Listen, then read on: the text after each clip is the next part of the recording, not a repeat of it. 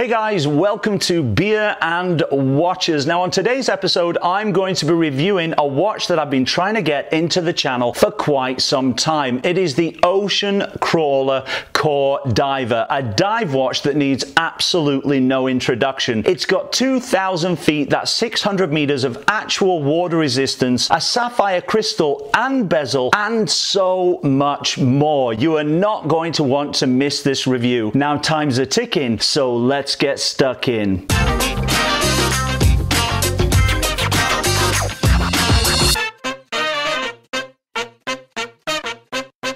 Hey guys, Matt Johnson here and welcome to my YouTube channel Beer and Watches, where every Monday, Wednesday and Friday I bring you watch news, watch reviews, and I always mix it with a craft beer brew. Now we're not going to mess around today, we're going to get into the review of the watch that is inside this stunning wood and leather box. Absolutely gorgeous packaging on this watch. We're going to get inside here and review this watch. Now I've been trying to get this watch into my channel for quite some time, and I know a guy that knows a guy that knows another guy, and finally it's here, and I could not be more excited. When I show you the contents of this box, oh my goodness, it is gonna blow your mind. So without further ado, let's swing this camera around and let's get into the full in-depth review of this bad boy. Here is the packaging for the watch. Now before we get into the actual watch, Ocean Crawler you can check out at this website right here, oceancrawler.com. And Ocean Crawler are an American watchmaking company based in Rochester, New York, and they specialize in self-winding and automatic mechanical watches, in particular dive watches. Now all of the watches on their website come with a 5-year warranty, which is absolutely amazing. And by the way, yes, I am still rocking my black nail. I actually hit it whilst playing virtual reality. All of their watches are high quality, high-end watches for what I think is a very affordable price when you're considering the fit and finish of their watches. This particular watch, the Core Diver, comes in at $999 US. However, I have managed to get some of these by collaborating with Ocean Crawler for an incredible deal. I've got 20% off, bringing them in at $799 US, which is a massive $200 off. You can shop those right here at shopbeerandwatches.com. Now, the first thing I can tell you about Ocean Crawler watches is that they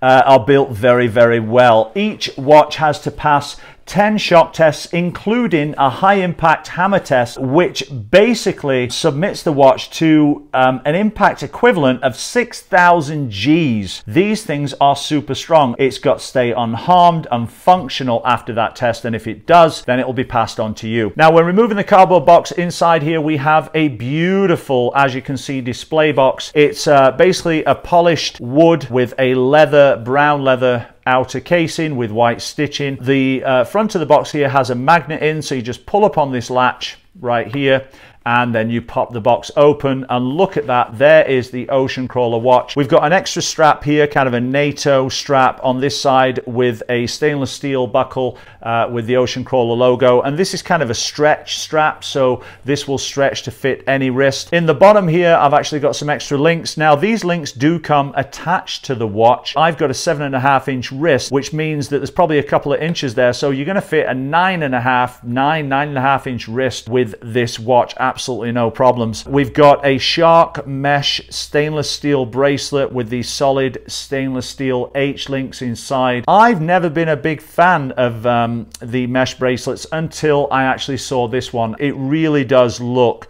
super, super cool on this watch. In fact, to be honest, I haven't actually taken this bracelet off and tried the NATO style strap, the elastic strap. I've just kept it on here. Let's get it off here and then we will get into a little bit more about the watch. I just want to show you what we've got under the box here. We have a solid stainless steel warranty card here, which has got your member number on there, the Ocean Crawler website, international warranty, again warranted for 5 years. And then under here we have a booklet which is basically all about the Ocean Crawler watch's story, basic operating instructions for your watch, and there's the warranty in the back, the 5-year warranty. One of the best warranties in the business. This is by far the best warranted watch that I've ever had into the channel. Probably by far the nicest watch I've had into the channel as well. Let's get the microfiber cleaning cloth, just give this a little polish just so it shows off really nicely under the studio lights here, so you really get to see just how beautiful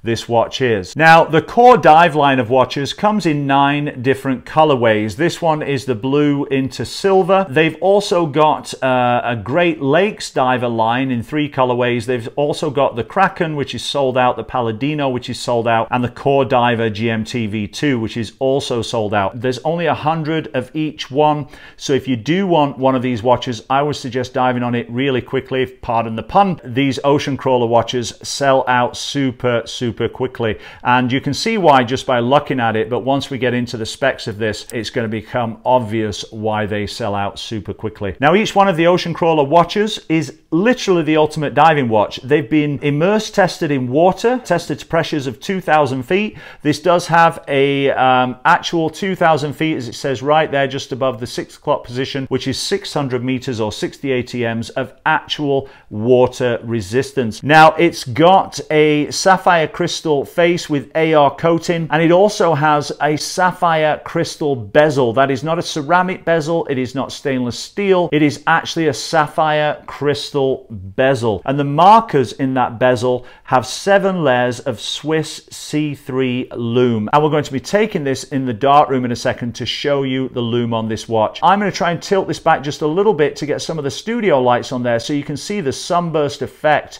on the dial of this watch is absolutely stunning. I'm just going to change the handset for a moment here just so you can see that logo there. There we go, peeking through. Just above here at the 6 o'clock position, we've got Core Diver in orange, automatic, 2,000 feet. You can see just below here it says Rochester, New York, and then we've got a date window just above the 6 o'clock position. We've got applied hour markers. We've got a double applied hour marker at the 12 o'clock position, the short one at the 6 o'clock position, so you can see the date window there. Each one of those hour markers has got a strip of, again, Swiss C3 lume, and then around that on the outside we've got a white minute track. Hour, minute and second hands. The hour hand is in that black with lume, and then the minute and second hands are bordered with that electric orange, which really shows beautifully against that sunburst blue dial. Now, the sapphire crystal bezel on this has a 316L stainless steel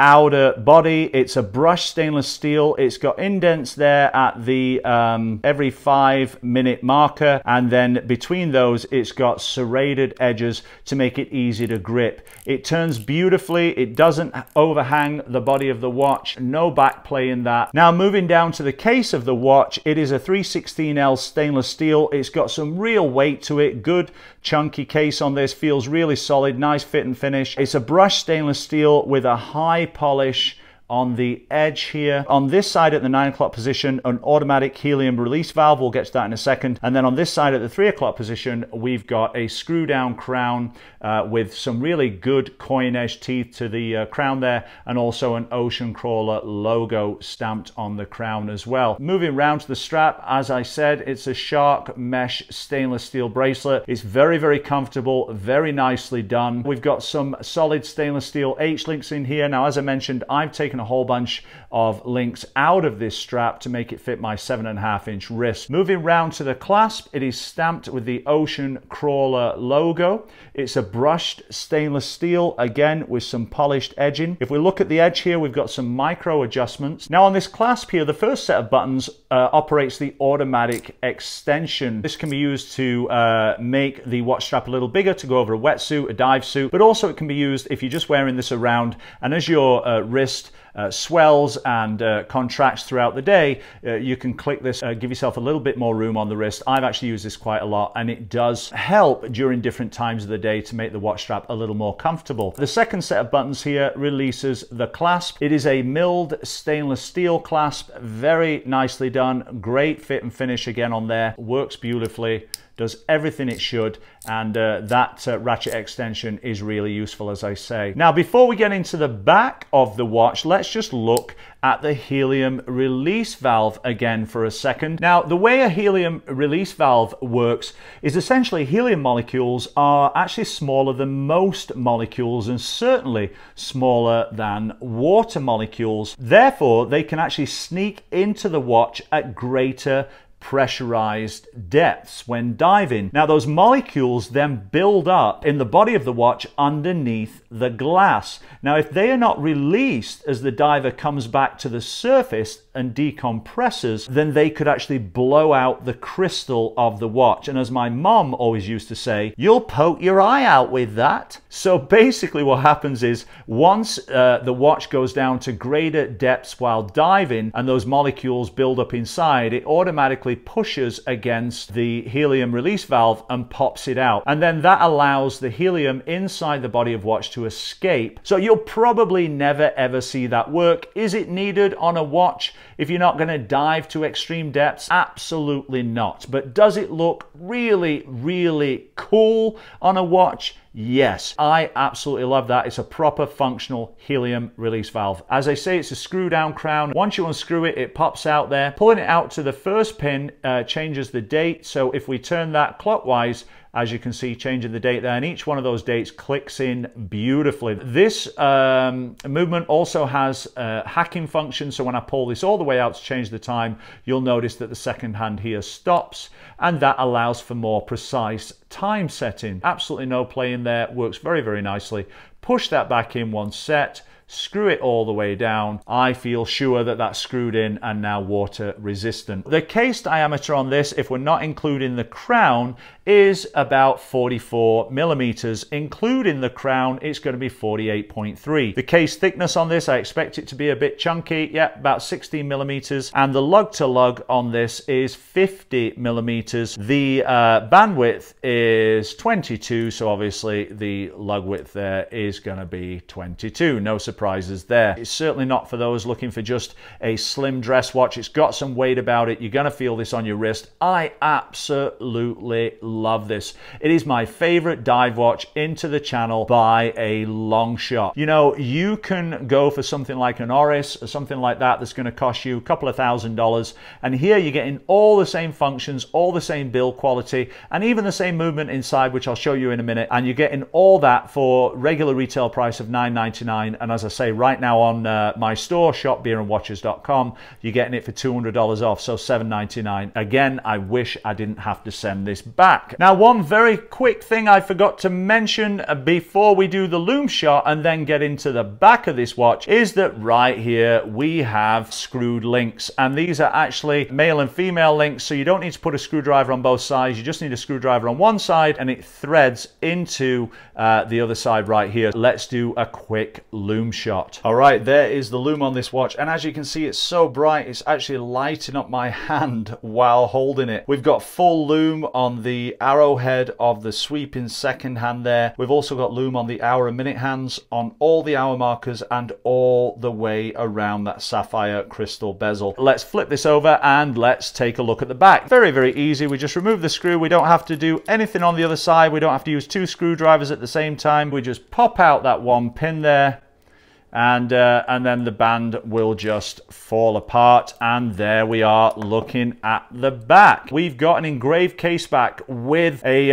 well, an octopus or a giant squid. I guess it's the Kraken, I think is what it is. And then here it says sapphire crystal. Here it says water resistant 60 ATMs, which again is 600 meters, 2,000 feet, automatic, and stainless steel 316L. The quality of that engraving is very, very good, because we've also got a slight cutout here. They didn't have to add that. A small little touch that just lets you know they've gone that extra mile in finishing of this watch. We're going to put this into my little watch clamp here, so we should just be able to give that a turn and remove that case back. Okay, before we open the case back up on this watch and take a look at the beating heart inside, the movement that powers it, it is time for a beer break. Today I'm drinking birthday cake beer, and this is the Spectrum line from these guys right here. If you want to check out their eclectic, and I mean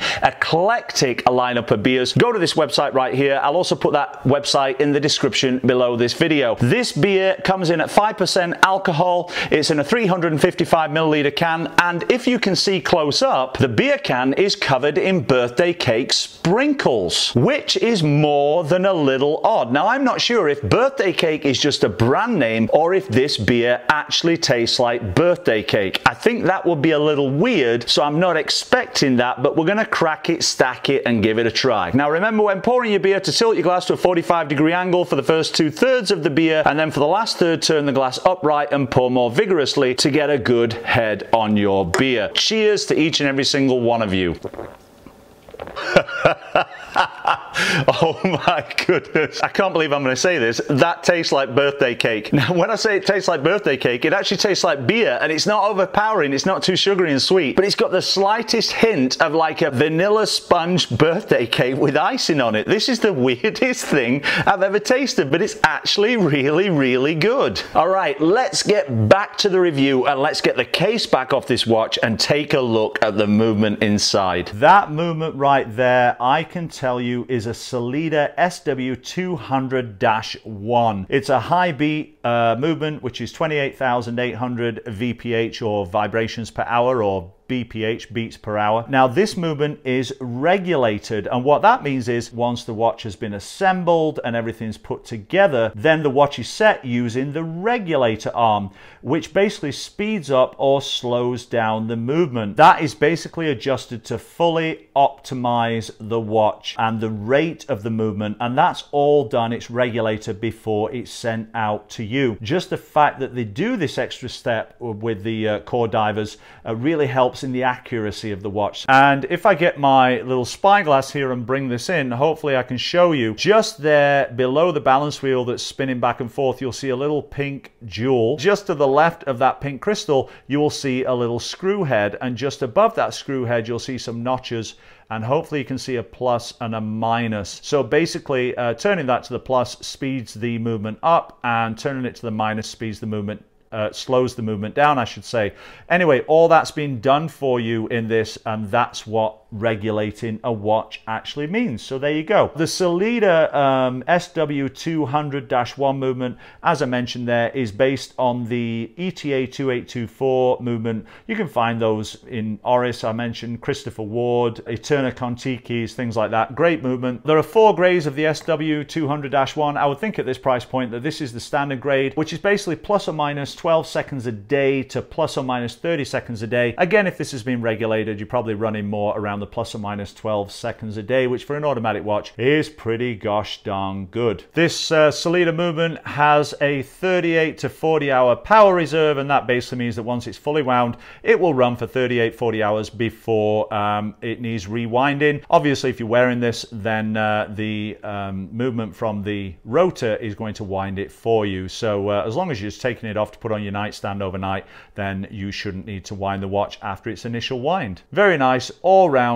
good workhorse Swiss movement. So there you go, my friends, the Core Diver from Ocean Crawler. Took me a while to get it in, but it was absolutely worth waiting for. What a cracking watch, and for the price you are not gonna get better build quality and finish than this, trust me on that one. So if you want to check them out, you can get them at that discount over on my store at shopbeerandwatches.com. Right now I think they're available in all the colorways. Right now at the time of filming this video, they certainly are. Again, thanks so much for dropping by. Please do leave me a thumbs up, it means the world to me, guys, and also leave a comment in the comment section below. And also, if you have any comments or suggestions for me or my channel, again, please leave those in the comment section below. As always, if you're not subscribed yet, please do hit the subscribe button to the bottom right of this screen or below this video if you're on your mobile device, and that way you can subscribe to my channel, and don't forget to click on the bell notification so you don't miss a single video every Monday, Wednesday and Friday. Thanks so much, guys, it was an absolute pleasure. Thanks for stopping by. Enjoy the rest of your week. We'll see you again on Friday for the final episode of Mark Spector's incredible watch collection. Now, if you haven't seen it yet, do click on that video right there. That's a good one. And don't forget to click on the Beer and Watches logo right there to subscribe. I'm Matt Johnson. Take care